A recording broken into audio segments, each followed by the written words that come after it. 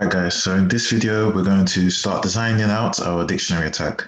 Now, just something I forgot to mention in the other video, I forgot to actually show this image of multi-threading. So again, as I mentioned, the Tkinter GUI is going to be running on this main thread. Now, without threading, everything's going to be running this thread. So if you have a large execution that takes a lot of time, it's going to freeze the GUI screen because the GUI is only going to work again once that operation is over or that execution is over. So that's why we're going to create a new thread, which is our dictionary attack class. So then if we just go back to it, so when the controller runs attack.start, what's going to happen is our main thread is then going to branch up, well, create a new branch, which has the thread running here. And then as you can see, threads may switch and exchange data results. So because they're using like the same memory space, our thread can update the view as well concurrently at the same time. And then once this execution is done, the main loop is still going to continue running. Okay, so if I go back, okay, so what we're going to do first, we're just going to create our, because there's a lot of methods I wanted to write out. So let's do them. So def run, and this is all going to be explained later. So def underscore attack underscore folder self target underscore folder. We're just going to write pass on all of these. Okay, and then the next one is def underscore attack underscore file self target underscore file, and then pass.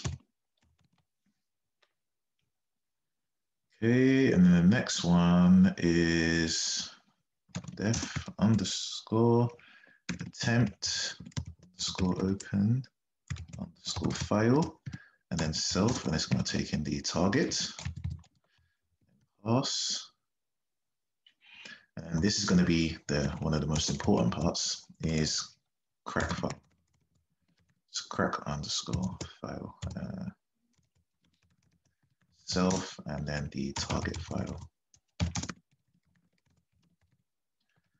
Okay, pass. And then one more after this, which is def underscore store underscore password self password and target underscore path. Okay, pass on that. Okay, so now first things first, this is ultimately the design of our dictionary attack. Okay, so what we're going to do, we're going to scroll up to the top to run. Now remember what I mentioned about run, this is going to be the main entry point for this thread's execution. The same way that the application is the main entry point for our whole project. So this code you see here, everything that we do in this GUI is running from this main part here. Okay, so that's what run is going to be. And run is going to be initialized by the start up here, the attack.start. So first things first, what we're going to do is self.view. So the instance of the view that we have, which is the main page, we're going to run clear text underscore out. So what this is going to do, if we say that if you run the program once and then there's still text in that text box, this will just clear it. So clear the previous output, if any. And just so these videos don't go on too long, I'll try and break it up a bit rather than doing one long continuous video. And then self.view.insert underscore text underscore message. So we're going to insert a text message, and it's going to the message into the text box, and it's going to be called initializing. So it's going to be an F string, and actually it doesn't need to be an F string. We're just going to call it initializing. So 1, 2, 3, 1, 2, 3, and in the middle we're going to say initializing. Okay, and then update underscore idle is going to equal to true. So we're going to update the text output with this message. Okay, and then our targets.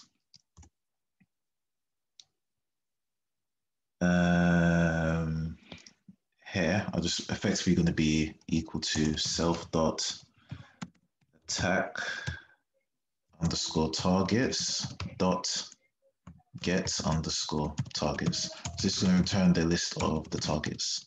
So self.attack targets dot get targets. So that's the method. And then what we're going to do, so for target in targets, now remember, each target here is a file or folder objects. So remember, this is a list of file or folder objects. Okay, so we're going to iterate over that. And what we're going to do is if is instance target file,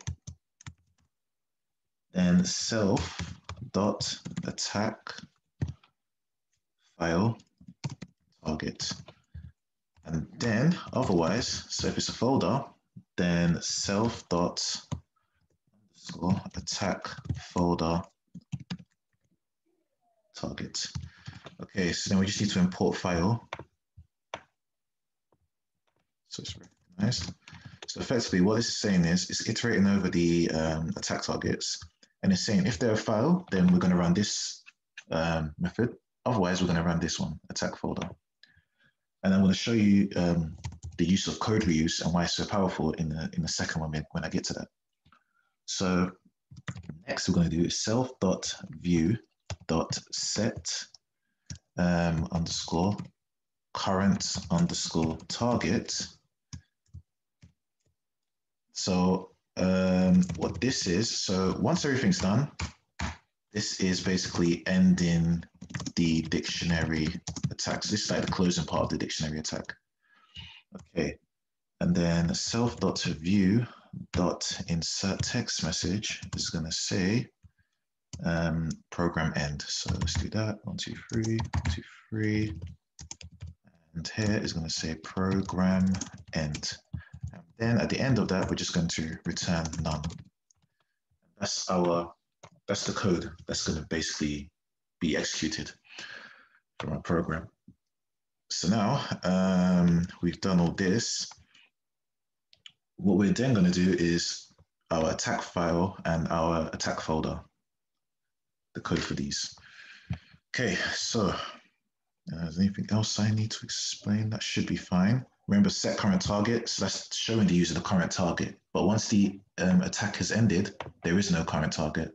So that's just resetting that. And it's going to show the user that the program has ended. Okay, so now what we're going to do now is the attack folder. Okay, so now this is going to say self.view.insert text message. So there's going to be a lot of using this code.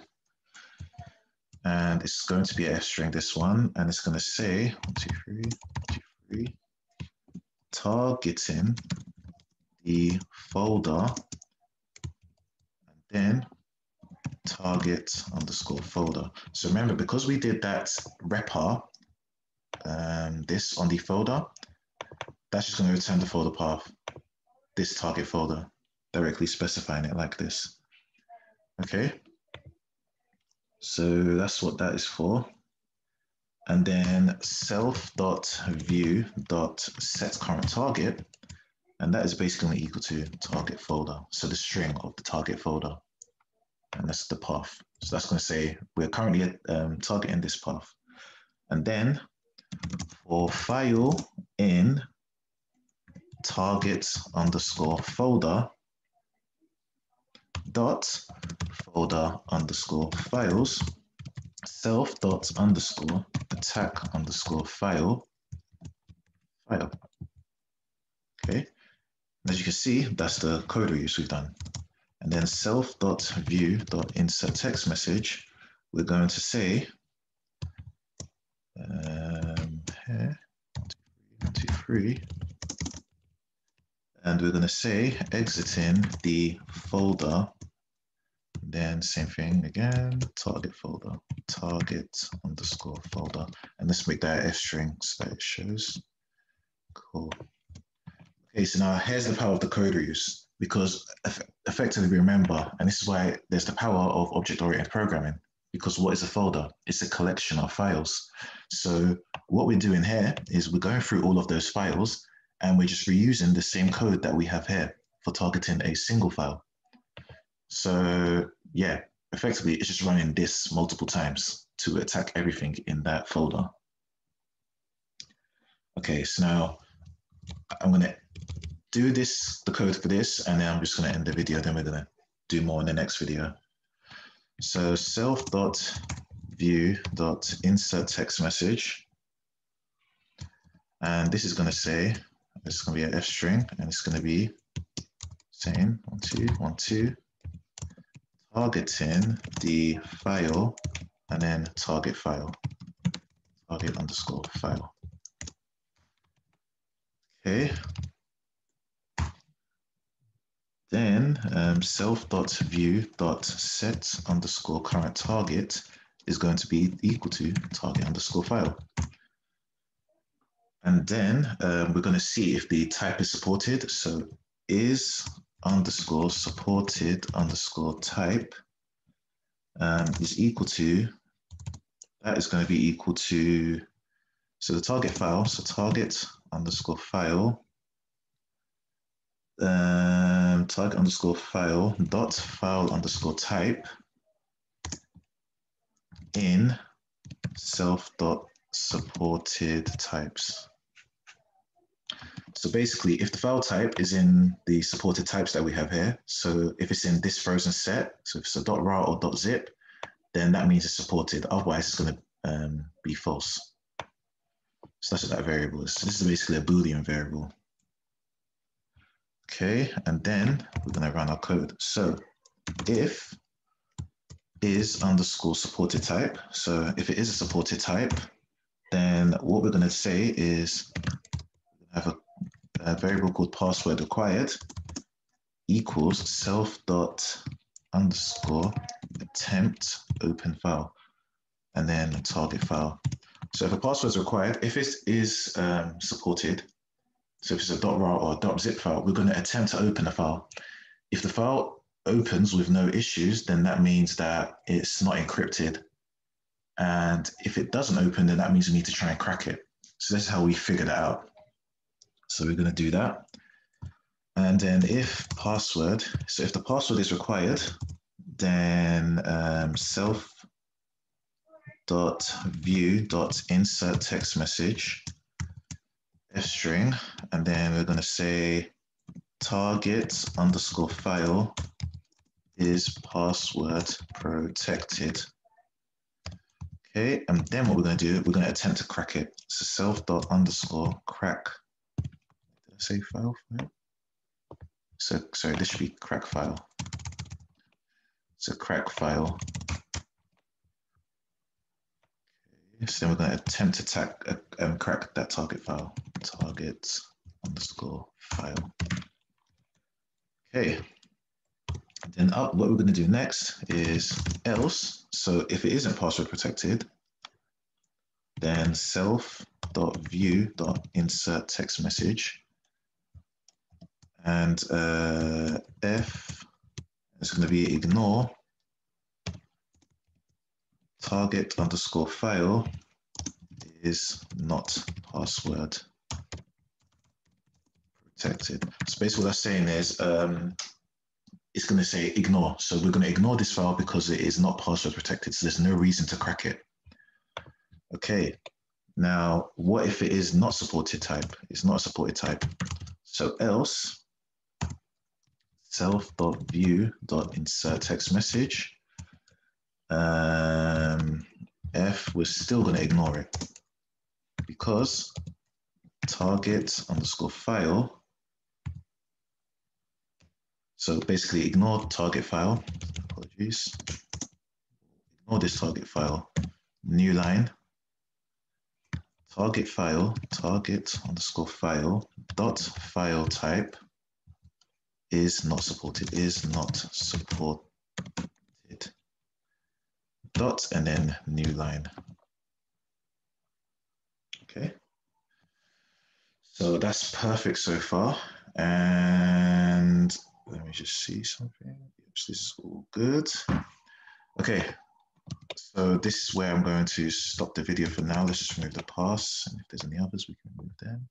Okay, cool.